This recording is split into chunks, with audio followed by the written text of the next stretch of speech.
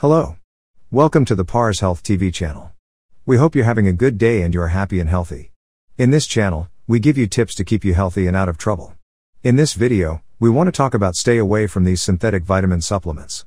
This video is for educational purposes only, and if you have any specific condition or illness, you should consult with your doctor.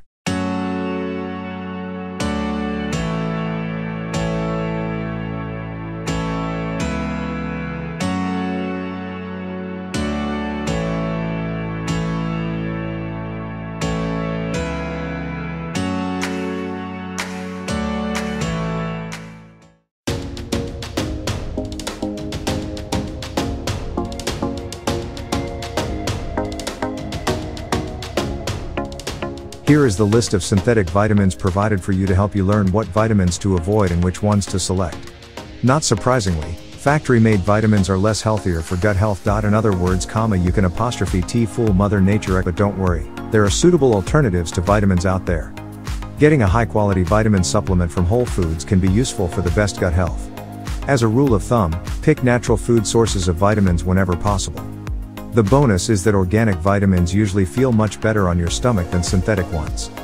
This list of synthetic vitamins will help you determine which to limit or avoid. If you like topics like this, make sure to subscribe to our channel and press the bell icon to see daily videos just like this one.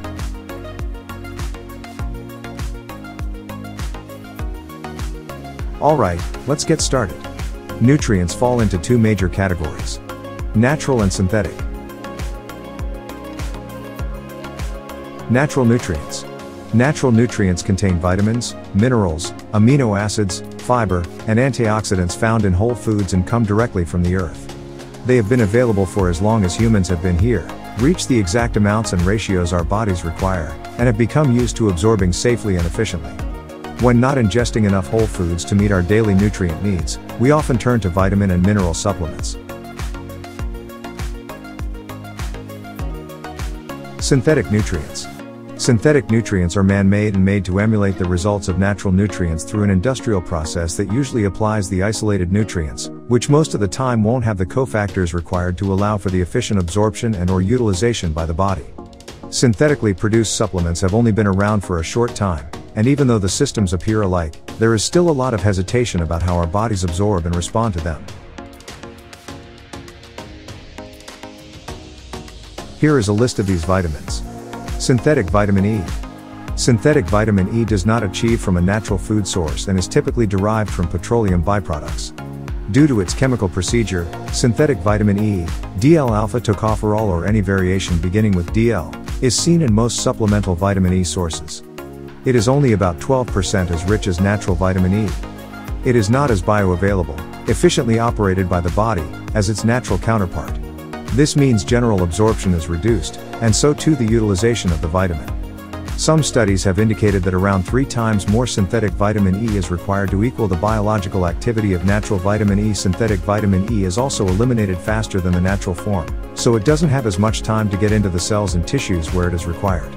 Natural vitamin E, labeled d-alpha-tocopherol, d-alpha-tocopherol acetate, d-alpha-tocopherol succinate, or mixed tocopherols, comes from plant oils instead of petroleum. Synthetic vitamin C. Vitamin C, a water-soluble vitamin that bodies do not naturally make, meaning you have to get it from your diet. And what does this vitamin do? It assists the immune system, boosts collagen production, and saves the body from free radicals. So, where you get your vitamin C is more important than you may suppose. Most vitamin C supplements are made with synthetic vitamin C, or you might notice it labeled as ascorbic acid. And what people don't comprehend is that ascorbic acid is traditionally made in a lab. It's derived from GMO corn and processed with chemicals like acetone. I don't know about you, but I definitely do not want to be putting that into my body. All natural origins of vitamin C, on the other hand, have a source of bioflavonoids, which enhance the therapeutic action and bioavailability of the vitamin, providing optimal absorption and utilization. As if Mother Nature already knows what we need. Because of its molecular form, natural vitamin E is much better absorbed.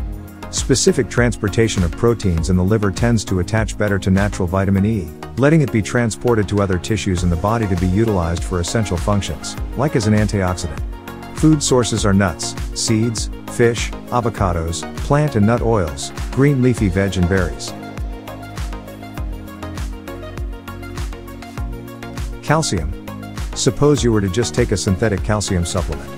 In that case, there is no assurance you are also getting sufficient vitamin D, without which, your body cannot utilize the calcium to its highest possibility.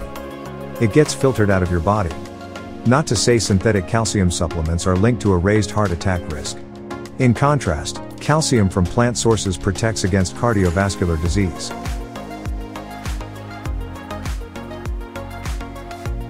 Why synthetic vitamins aren't a good choice? We've already shown that the body requires a steady supply of nutrients to operate correctly. One solution is to add cheap, synthetically produced vitamins into specific foods, beverages, and supplements. Many multivitamins and so-called fortified foods have synthetic vitamins because they are cheap to create and are more shelf-stable, a lot like processed foods. They can remain on the shelf at your local store for months or even years, be pumped into foods in high and unhealthy doses, or make dense tablets that contain insanely high amounts of various nutrients. Sometimes manufacturers even get away with calling synthetic vitamins natural because they are virtually identical to the nutrients that come from food.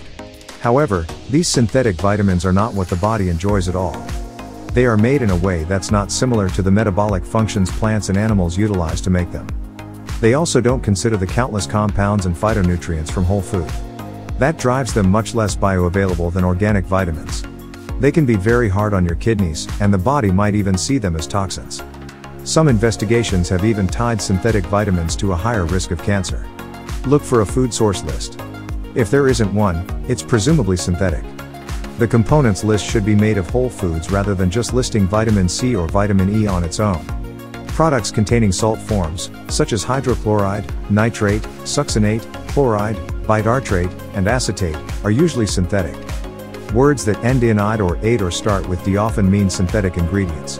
If you are interested in videos like this, make sure to like this video and subscribe to our channel. We hope you have a wonderful day. See you in the next video.